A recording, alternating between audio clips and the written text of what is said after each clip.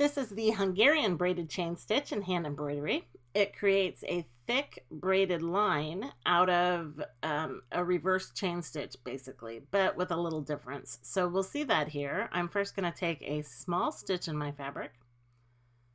And you can work this stitch, by the way, left to right, right to left, top to bottom, bottom to top, whatever's easier for you.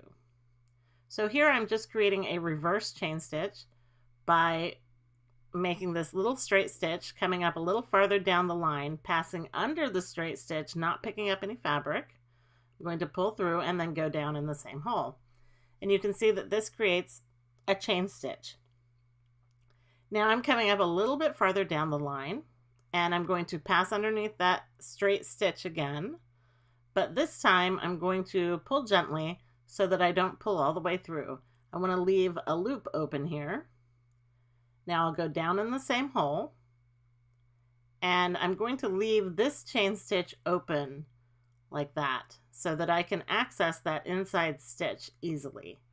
Then move down the line, then pick up the inside stitch and go over the loops of the thread there, and then tighten up the thread with your needle in place. Then pass through, leaving the loops open. Go down in the same hole, leave the stitch nice and open like that so you can get inside it. Then pick up the inside stitch, passing underneath it, but over the loops of the working thread. Then pull the thread to tighten up around the needle.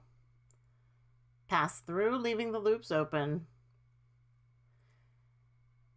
And one more time here, come up, down your line, picking up the inside stitch, going over the loops that are open, and tightening up the thread.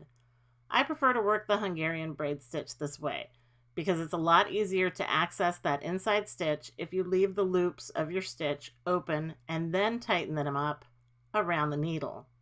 In books, you don't usually see it diagrammed this way. You're just told to pick up that inside stitch, but it can be kind of difficult to get into it. So I just leave the stitch open and then tighten it up. This is a relatively quick stitch to work. It works up very quickly, and it makes a nice decorative braided line that's rather heavy and has a little bit of texture to it. It's great for straight lines and curves and tight curves.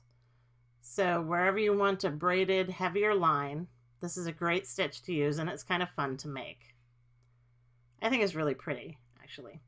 For your last stitch, you're going to come up really close to the second to the last stitch there, so that you don't have a long tail at the end. Pick up that inside stitch, tighten the thread around the needle, and then you can just pull it all the way through since it's the last stitch. Head down in the same hole, and that is the Hungarian braided chain stitch. For more tips and techniques on hand embroidery, stop by and visit me at Needle and Thread.